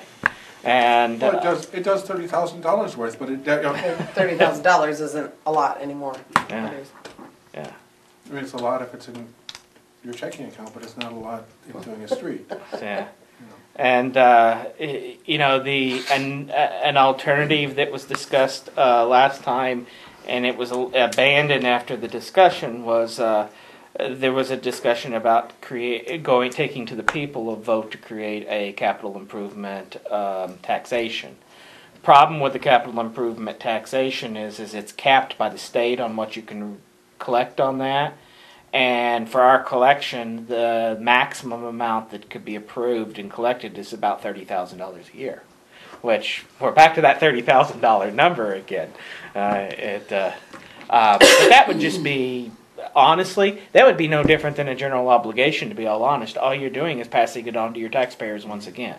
So it's no different than a taxing activity. In fact, I would argue general obligation is probably more advantageous in that process than the capital process. You know, another thing to consider too, you know, if we were doing a $3 million bonding, and it's come up that it would take probably 7 years for us to do another major project if we don't use special assessment, what, 3.5 years or something? I want to get away from that a little bit, Bill, Okay. simply because those are based on old numbers. Okay. And I don't think it's fair to start to. I'm guilty of that. In fact, I think I told a couple of the council members of that. I've been guilty of using those numbers, but those numbers are based upon 2012-13 information, and it's not accurate. I can't give you accurate numbers until we get much more shored up on the financing side about what we'd be looking at. But I would say it would be somewhere consistent with that. I would say that I wouldn't say those would have changed significantly, but they would have probably changed at this point. And it also, I mean, if we add on the bridge and we add on South 5th Street and the city takes on a significant portion of that cost, and we don't take things out, or we also include 9th Street as a total replacement, and we do this all as general obligation, I would say 10 years probably wouldn't be a safe number then, because we're putting quite an additional amount of money into the project. So, and that's pure speculation on my part. 10 years, you'll have more streets and more infrastructure falling apart if you wait that long. Yeah. You know, I mean, I think that, Can't do that. I guess my hope is that we can come up with something that is a combination, but with a very moderate assessment that would help with a little bit of the repetitive nature, and yet perhaps not. I mean, I know personally, the last project, my property taxes would have more than tripled. And At the maximum amounts. Correct. well, I mean, at the even without the maximum amount, because depending on what was there, I mean, if you want half of the maximum amount, depending on what was there, because the less that you did that, the more that you were doing general obligation bonds. So then, the higher that the repayment would have been for everybody. So, I mean, and I think that, I mean, those that are in the assessed area, if we look at the figures, we are in an economically repressed area. I mean, I know that most of us probably I wish I were a little more food challenged. I might not have this body shape. But we have a number of people in the community who are significantly, they don't know for sure even where their next meal is coming from. And I think I hate to burden them to the point that they can't even afford to live here. And I'm afraid that, going from $100 a month to $300 a month in property taxes, that can become really, really significant in a special, and that I think would be, I guess the humanitarian side of me would have a really hard time supporting that. Now, having some form of assessment that was much more moderate than that, and I think maybe my personal preference would be to do a very moderate assessment that was property value based more than percentage of project based. Now that would be my personal preference, but property based versus, okay. Property based versus project based. That would be my personal preference. But my personal preference would be able to fix all the streets and not have to raise taxes. And, just have someone come in with their, the bewitched lady come in, wiggle her nose, and we have all brand new streets. But that proposal would reduce the obligation bonds to a percentage where we might be able to do something in a shorter amount of time, correct? Right. So it might, because the money that we take for special assessments doesn't count against our bonding capacity, even though we would do general obligation bonds on it, because it's a different fund source. So we would do a general obligation bond. So if we said we were going to bond for, let's say, $300,000 of the project, that would be $300,000 less that we would be taking away from the, assessed for $300,000, that'd be $300,000 we'd be taking away from the general obligation bond portion of it.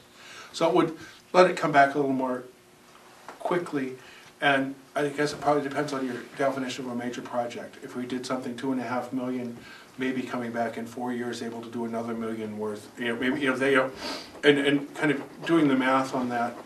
And as Adam says, it's hard to, there's so many moving pieces that are floating around in this that it's really hard to get an idea of. It's sort of like looking at a kaleidoscope and wondering exactly what's going to fall next. How much was the last project that we looked at?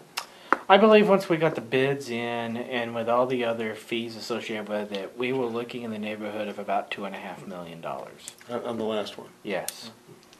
That's good. Steve?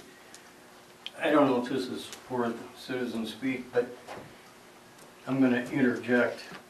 I'm kind of the elephant in the room. Everybody knows me from the last one. I didn't miss one. You really pissed me off, and Mr. Hanson. Well, we'll use, let me interrupt you. We won't use those terms in the discussion here. It's going to be a civil discussion. But my point being why I want to interject, so you quit wondering why I'm here. We've had a lot of this how do we pay for it discussion involving more than just me. It involved that whole room being packed, this whole room being packed. You had letters, you had phone calls, you had current council members that were on the other side of the coin. And so I'm just saying, keep all of what happened last time, not just how did we plan on spending more money, but remember how it affected a large part of the town. And I will agree with you that the town is not growing. Most of us, if you look at the downtown, we've all turned 65 and we retired. I was lucky enough, I got a young man to take over what my business was. Some of the others aren't going to be so lucky. Hopefully they will. Nobody can see the future. But if you're going to start spending in the future, start remembering that the town's getting older, and those of us that quit working saw our salaries drop 60 or 70%. So when you come up and you say, well, it's only 25% of this or that, well, I'm down 70% of what I used to make. So I just paying for a sewer, the school doesn't even ask you. So I really don't want to use all my good arguments, but they just do it. here's your 28 cents times 1,000, whatever. The school just does it. If you need more garbage, you raise the garbage. You raise the yellow tags. You do this and that, people just bump along and you get with it. But if you start handing out sheets that say, burn 700 Platt Street, you're gonna owe us $17,750 because that garbage dump you got in the backyard is a big yard, and the law says we can do this to you. Pardon me for taking care of my house for one thing, as was brought up earlier. Pardon me for having a garbage dump that goes deeper into my backyard than most people's backyards. I will thank you for getting my piece of cement in my driveway fixed. Because I did complain about that last year. It took 20 years to get that thing fixed. I now have that fixed, so thank you. But I am right on the cusp. If you go look at all your phone-ins, that you can go back 2 Sundays ago, and I'll put in a pat on the back for Tom and Jason. My sewer backed up, which it does quite often. And anyway, it was a Sunday, I couldn't wait till Monday. Tom got hold of Jason, he took care of the problem. Wonderful. And as he's washing it, I mean, it backed up. I can't tell you how far. And he says, you know, you must have a flat spot here. Well, so I'm one of those that really wants this sewer thing. I've paid for more Roto-Rooter than most. That's 3 minutes. And Okay. whatever. But I did not appreciate getting handed a bill for $18,000 just because of where I lived. When everybody drives on the street, everybody's poop goes down the toilet, it goes somewhere. And it's no different than everybody goes to school, everybody uses the water treatment plant. You spread it out through the town because I don't care if I don't drive on North 5th or whatever, but we all drive on something. So fix them, spread it out for all of us at 28 cents or whatever. Slow down your spending because we're not making any more money here unless you see something on the future, and quit getting us all in debt and worrying about how to spend more of it. Some of us would like to Steve, I'm going save to some money. interrupt you. We try to limp. You were a little bit late coming to the meeting. But anyway, just remember what all went through here a year ago. Good. And it wasn't a happy time. Thank you for your comments.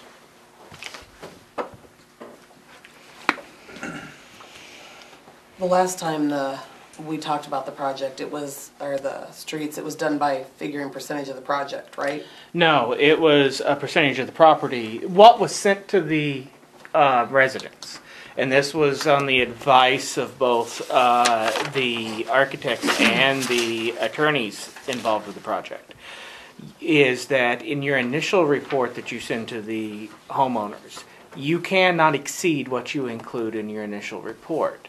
So what was included in the initial report was, barring the Flint calculations, was the maximum evaluation that a property could be assessed as part of the project. So it was the 25%?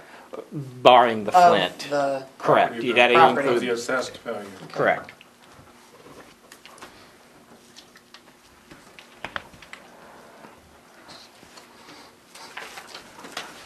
Is there any possible feasible way, and I'm just asking this because that's what Doc just said, but there's no way other than doing the, just for my clarification, the vote to the people to tax everybody, right? The general obligation bond, The GO would tax the everybody. GO bond would affect everybody's property tax. Correct. Whatever portion is put into general obligation, and general obligations would be included either way. Right. Whatever portion is being included into general obligation would be assessed to all properties except your non-taxing bodies. Your churches, your city, your school, your county, your post office, your any entity that doesn't pay property taxes would be exempt from being included in the assessment, and that would build on the deficiencies of the project.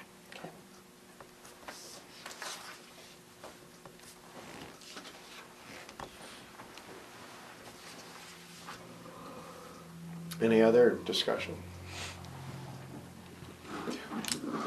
What should be our next step, do you think?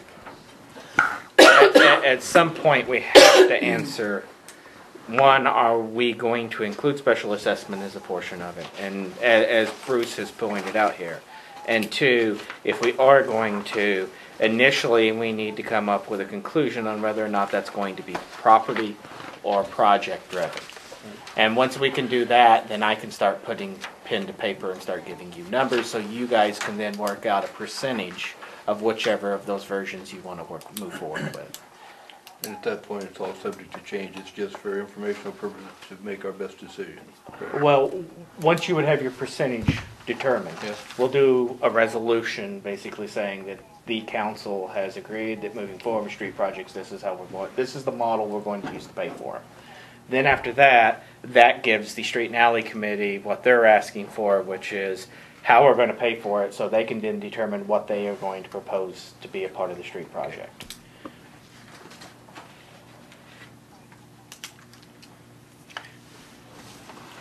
Do we want to set any timeline on that, or what?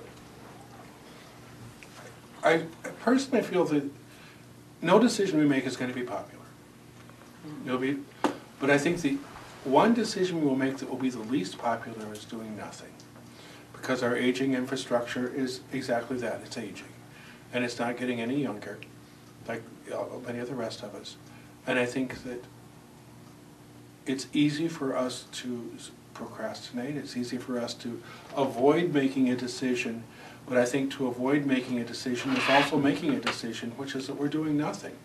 And I guess I would hope that we could come up with something so that we can actually begin to propose a project and hopefully get some things moving forward, so we don't have things like a $300,000 bridge replacement instead of an $80,000 cap. And that, and that we can maybe tie some of these things together. And I would love to see us be able to do something even maybe late fall. I mean, something, something so that we don't have, so that we can say, look, we have accomplished this. I mean, as far as the time frame goes, I'm not saying, I hate the vacuum cleaner salesman, you have to decide this today. Mm-hmm. But, I mean, I think perhaps just a timeline on when we're going to come to the decisions as to, whether it's going to be project or property-based, whether or not we're going to use assessment. That would be the next logical step, wouldn't it? Yes. And Bruce did a very good job of pointing out what the initial steps we need to make. Right. What is in front of us right now? Well, I have to agree with Bruce. I would prefer property-based assessment. I mean, that would just be my preference. I agree. That'd be the least. That would be the least. We have to we have to I compromise mean, with it'd be people. more We friendly can't. with the public. Yes. Nothing, like Bruce said, nothing's gonna be popular with them. Right. You can't please everybody. It's just life. But we do have to do something with our streets and our infrastructure. Whether we have, Actually, that would be cheaper than going the percentage of the project. Yes. If we're comparing 5% to 5%, yes. Yes. It is, that's, of course, something I can set down and, I mean, once you guys have kind of given me direction, I can start to tell you whether or not 5% makes sense, whether or not Well, you take 7%, whether you take 10%. 5% of $100,000 property is a lot less than 5% of a, say, a $6 million $3 million project, yeah.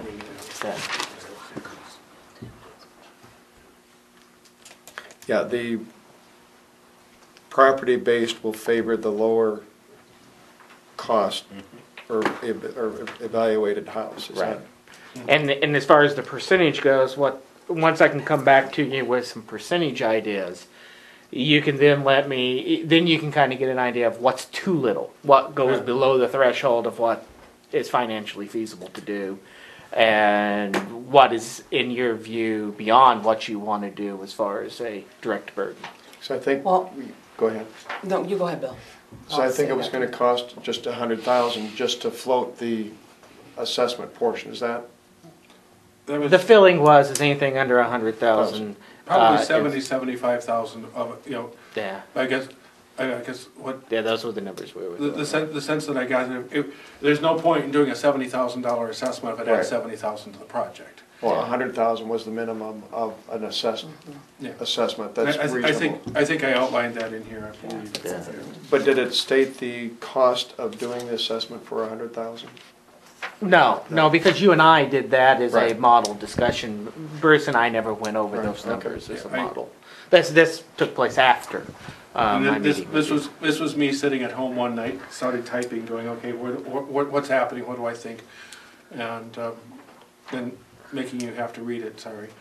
But, so is there a consensus that maybe you would like Adam to look at some? I'm hearing yes in property. Yeah, for some property assessment, would that be a consensus among the council? Yes.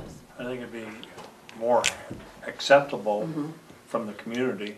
And then from the last time you guys did them letters, that was the most you could assess that you sent out. Correct. Yes. The way it was proposed to us is that whatever you send to somebody in an initial letter is the most they can be assessed. Yeah. So if the cost of the project was to change significantly throughout the project, you would be bound, your assessment would be bound by what your original letter said. Yeah. So is their recommendation that the letter be sent with the maximum potential amount included? You couldn't say, you like say So what the plan... $75,000 home is, you got to, well, say the assessment is, what, 4,000 or 5,000? Mhm. Say if, that's what they can be taxed, but this is what we're gonna assess you at. Like, say 5% of that. It'd be very difficult to put variables in a letter. Yeah. Well, and the feelings of the attorney was Yeah. is that you're leave that creating part out. doubt. Yeah. You're creating doubt on whether or not they could challenge whether or not that you were creating doubt in whether or not that was potential of an assessment or not. Yeah. I think The- it should be known on what this is based on, though, that it can Right. fluctuate. That it, Yeah. Because truly, honestly, you're not going to know what the costs are Right. until you get the good cost is going to be until you get the bid in And engineers are always going to guesstimate high on real your bid. high, Yeah. hopefully real high. I don't Always remember hope. exactly, so don't quote me on this, but I think we got far enough along in our project last time that we had figured that the assessments were going to end up being in the neighborhood of about 70% in most cases of what was sent to the homeowners. So if you were sent one saying your assessment was going to be $10,000, generically I can tell you we were thinking internally it was actually going to end up being around $7,000. Yeah. But that was based upon what we knew our engineering, what cost was going to be, we knew what our bonding cost was going to be, and we knew what our, we had a bid in from our Contractor. from a contractor. Yeah. So, but the problem is, by the time you have all that in, the letters had to have been sent, Yeah, yeah. 4 months in advance. And So- here's, That- and this we is went about it what hurt, wrong way you know, last this time. is what made it so difficult the last time. Those letters go out and somebody sees that maximum value, Yeah, that's all of a sudden is what it becomes. yeah, yeah. You know, and education didn't make any difference in terms of how it was looked at. That's why I was wondering if maybe if it could, how you word it ain't gonna make no difference. You're gonna see that top dollar, and that's what we're gonna have to pay, instead of, this could cost you up to this amount. And They actually, don't see them words. the letter was written by the attorneys. Yeah. We didn't put any pen to paper on it. This is a process that has so much opportunity for litigation Yeah. that you hand it over to those who know how to do the process. And that's why it's so costly. That's why we talk about the $75,000 to do this, because you've got to bring those attorneys in, and they basically, between the engineers and the attorneys, they guide you through the entire process. They draft everything. You know, we manage it, we monitor it. The biggest challenge for us in the office was putting the names together, the contact numbers together. I mean, all of the mailing lists together. I mean, that was probably the biggest challenge to us in the initial stages. Then to review what they had done to make sure that there was accuracy within the methods that because the Flint method, of course, is based on improvement. Well, you got to review where they say water lines are, where they say sewer lines are, and things of that nature, and make sure that's all accurate. So there was a lot of internal responsibility throughout the initial stages of the project. I don't know where I was going with that. So I guess, No, it sounds good. Well, I guess, I'm new, a Sure. few questions there. so Adam, could you come back with some, at least maybe a next step?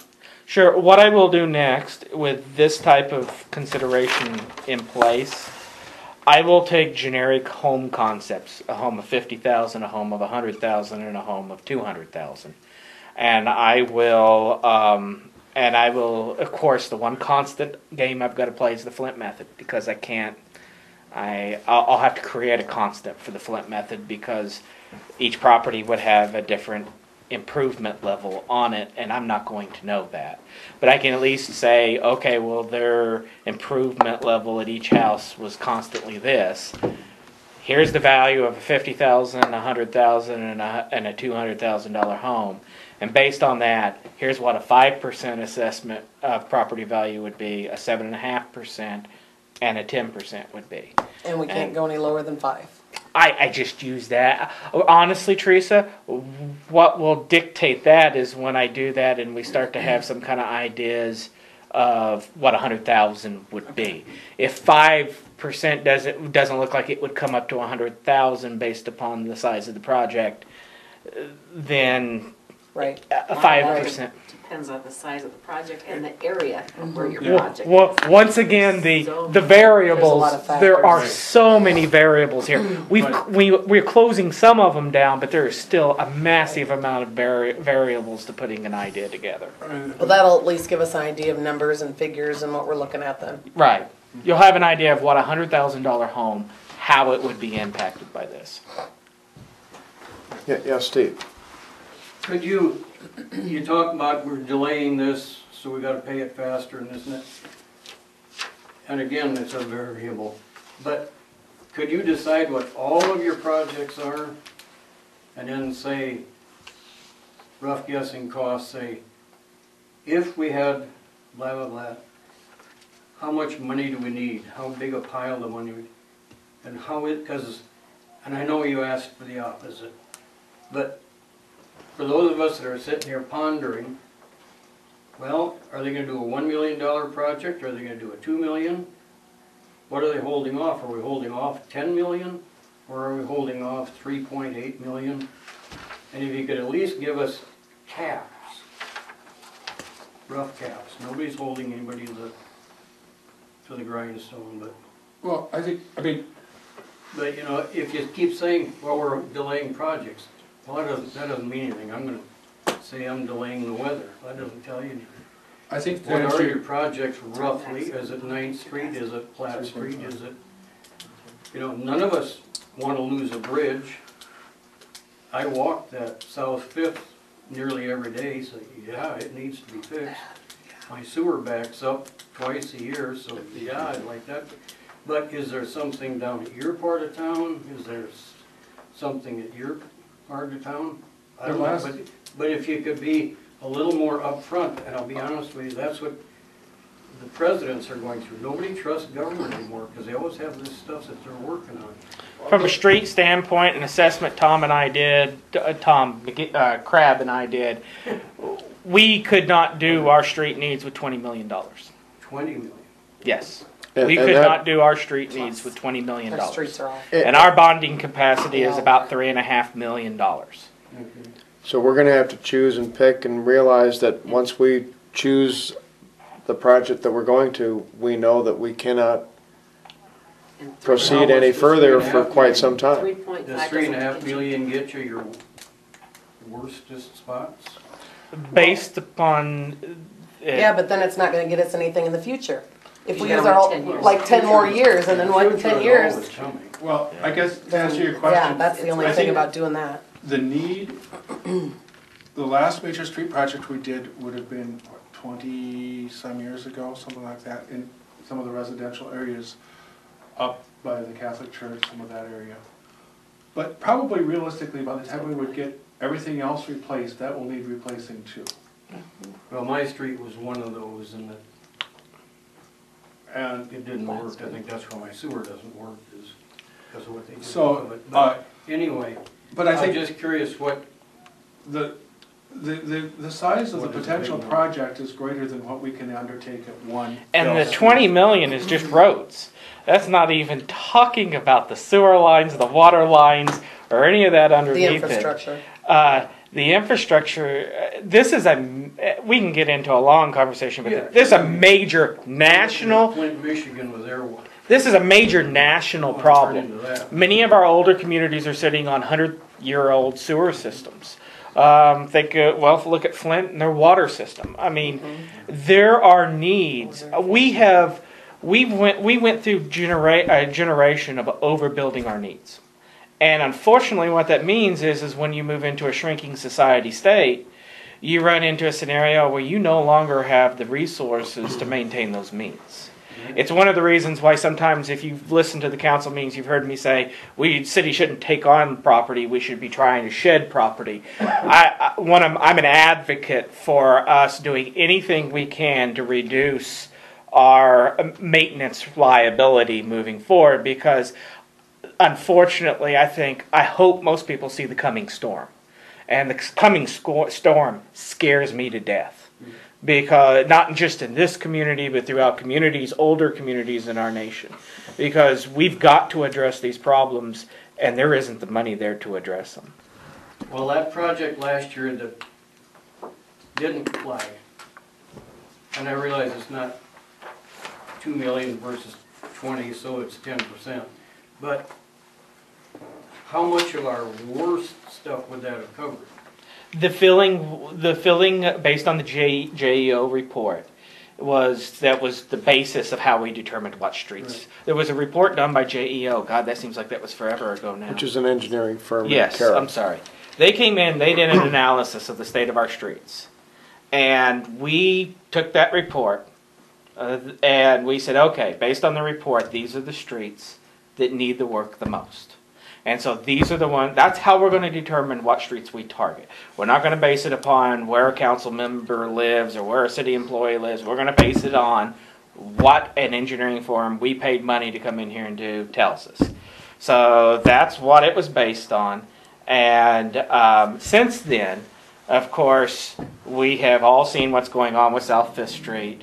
And of course, bridges are a whole nother ballgame. Right. You know, a street goes bad, you deal with tens of thousands of dollars. A bridge goes bad, you're dealing with hundreds of thousands of dollars. Right. So they tend to take a priority immediately when they have a need. Luckily, we basically have one bridge of concern.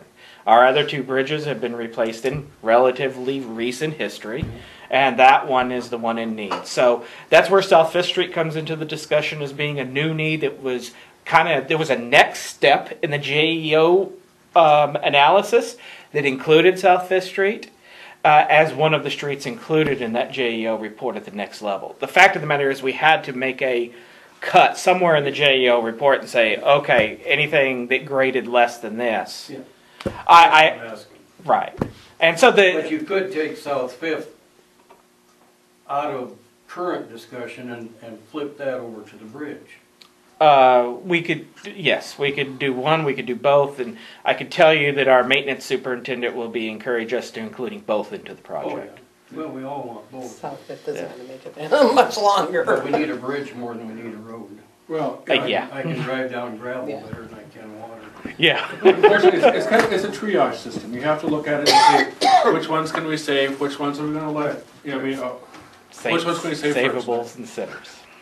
I would just soon not have to lose, as you can see, I'm still mad a year later, to get a bill for, and I don't care if you did come in less. There was a lot of arrogance last year. That man, the engineering man that said, this has been through the courts. You know how much that and 10 cents is gonna get you towards a cup of coffee? Not much. I don't like arrogance. I'm not stupid. I got 8 years of college. I got 35 years of work. Talk to me like I know what I'm talking about. And don't give me this, you can sue me crap. Because that's not what we're looking for. We're looking for answers. We agree. That's what we're trying to get. Yeah. But I'm just saying, remember the anger that went last year. So I will be It happy. was actually 3 years ago. 3 years ago. I will start drafting up some information going with different percentages using the property method then. And Okay. when are we gonna determine what we're gonna attack? We have to- Well, once the committee? percentage, once you guys come to a determination on what you want me to draft up in a percentage to include in a resolution, once they know what's going to be in the resolution, then the real work of the street and alley committee can begin. Teresa and I will become even better friends. Great. Maybe. Not just because of you, Bruce. Okay. Do we have anything else before we adjourn? Water tower? Oh, he just wanted you guys to Oh, see. just wanted us to see it. Well, you It's might, gonna be neat. you might bring up the, you know, we're getting a good value here on top of that. I looked at it as a little victory when Yeah, Adam was sharing. I wasn't going to share this. Well, yeah. But And Jim got a call from the water company saying, oh, well, it's going to cost an additional, I believe it was about $12,000 more than I told you. The quote I sent you is just for putting the logos on. It's not for also putting Sac City on there. You're going to have to pay for that separate too, because that's a new silk too. And because it was a different design than the old Sac City that was on there too, because we're not only changing the logos, we're also changing the way Sac City was written and colored. And so it's going to cost you an extra $12,000. And I will say Jim went to fight for us and pointed out that they're a year behind on doing it. And so they had committed to honor their initial pricing and include all 4 paintings in it. Well, good. And including the Sac City as well. So Jim deserves some credit Yeah. for his Good. work on Yeah, without a doubt. I'll move to adjourn. that. You still have public input on solid waste and council forum before you can adjourn. Right. Any information on Movement to public adjourn input on has the solid waste? highest priority. No, none on After street, solid solid waste. We'll waste move is on to nothing. council forum. Is there anything else that anyone wants to address there? I just let you know, if you call me and I don't return your message tomorrow or the next day, we have the Iowa Utility Board in here doing our gas audit, and then next Tuesday we have let's see, let me think about this for a second. IMWCA coming in to do their annual workman's comp audit. So I'll be fairly busy following auditors around those 3 That makes days. me feel better. I thought you borrowed Bill's phone. Okay, well, there being nothing else, I'll entertain I would move to adjourn. Okay. Second. Sandy. Yes, we can adjourn. Okay.